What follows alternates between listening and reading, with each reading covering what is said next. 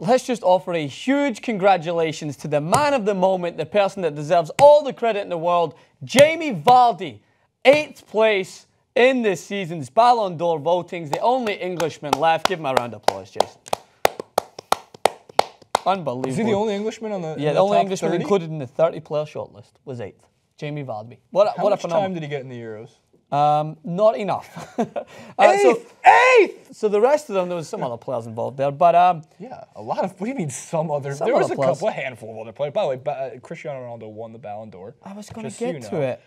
And what else is? By the way, what else is new is. What's the point of even me introing the clip if you're just going to do the main part of it? Francis knows that what else is new in this world. The sky is still blue. Do you celebrate your birthday on your sister's birthdays as well? Do you expect presents? My sister's birthday is Valentine's Day, so my mom sends me chocolate, so I do expect presents.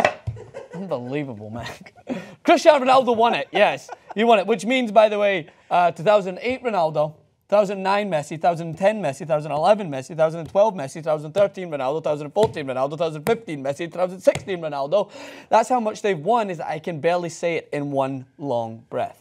Just, you know what, I think after 3 each, no more. Yeah, they should hit a limit. There's just like, how much gold balls can you have in a cabinet? How many gold balls can you have in your cabinet?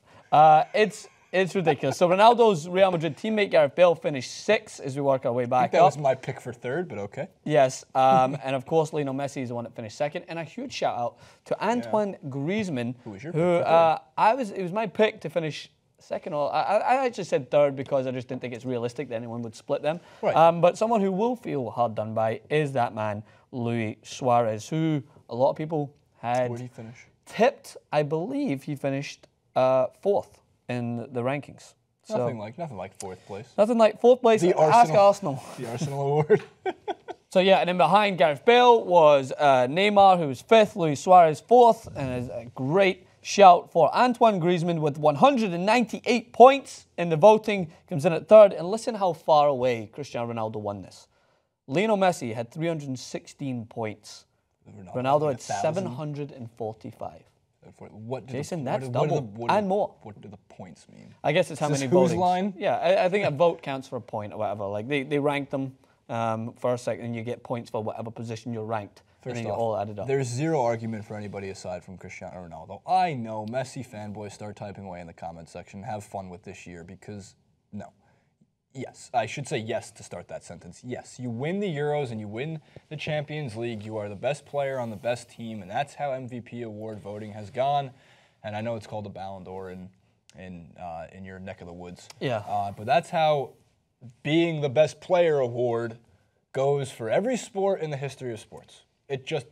Those are how it works. You're the best player on the best team, and that best team wins tons of trophies that year, you're going to get it. You can make an argument for Messi, but it's a losing argument because Ronaldo deserved it this year. You could have made an argument for Suarez, Messi, even Griezmann had the Euros went the other way. But the argument is for 2nd place. Yeah, I think that to make the argument for Griezmann would have held a little bit more weight if France had won the Euros. Like, Ronaldo already beat him out to winning the Champions League. Griezmann was on the receiving end of 2 losses at the hands of Cristiano Ronaldo's team, whether he wasn't playing or not, in the Euros. But he delivered the first ever major competition to his country. I don't care if he was injured in the final. He played a pretty crucial part the whole way through and was influential. So his numbers in 2016 are as follows. 55 games, 51 goals, 17 assists, 1 Champions League, 1 Euro 2016, and now 1 Ballon d'Or to make it 4 for him.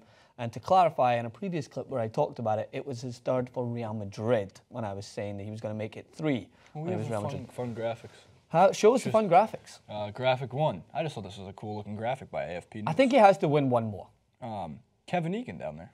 He needs to win 1 more in order to just settle it, and then no one can ever just because Ronaldo won this year's Ballon d'Or does not make him an all-around better player than Messi, in my opinion. And even if he wins 1 more, it will make the argument a lot better. I just think it would just cause people to go crazy, and I think it'd be funny because it'd just be like, I've got the same Ballon d'Ors. I mean, he's still competing with Brazilian Ronaldo. Messi's not competing with Brazilian Messi. That would be Argentinian Messi would be Maradona. No, they have different names. So he is competing with Diego Maradona. He always will be because of that World Cup. Of course, and that's something that people will always find reasons to put theirs ahead of the other. Like, if Lionel Messi doesn't win a World Cup, he's not going to be the greatest of all time. And there's plenty of reasons why people will say Messi is better than Maradona. He did far more than Maradona did at the club level, winning a Champions League, which is something that neither Brazilian Ronaldo or Diego Maradona were able to accomplish. Don't minimize it because it's not World Cup stature. Like, that is a phenomenal accomplishment, and Messi does it all the time. That's why I'm saying the Euros accomplishment for Ronaldo really stands out in that argument against Messi. To me, it just comes to a matter of you can't go wrong in choosing one of them. Yeah, I think you can. I still think Messi's ahead, but you've got a great argument to make for the other one. It would make for an interesting debate. Think about it. If you're playing, let's make this very simple. You're playing pickup soccer. What do you call it? 5-a-side? Sometimes it's 5. And you have the second pick, and that person takes Messi with the first pick, and you go, oh, man. And the second just draft. Ronaldo. God, we don't stand a chance. It should have been a question in every sort of election debate. Messi or Ronaldo, and then you would really get to know the character of that Beatles candidate. Beatles or Rolling Stones, not to Bartman. It's like chocolate or vanilla. Chocolate. That is not even ice cream. Oh, ice cream. All right, I like vanilla ice cream, but just chocolate in general. You don't get vanilla, like nice bars. You get chocolate bars, and they're great.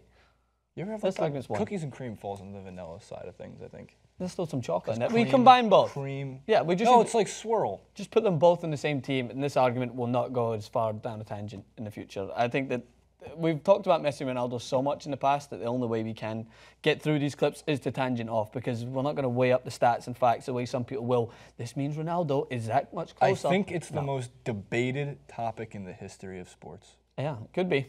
I mean, well, I don't think you've ever had two players this just because neck and neck. Outside of the United States, like at every bar outside of the United States, that's what they talk about. Well, if you go to Canada, they're like Mario Lemieux or Wayne Gretzky.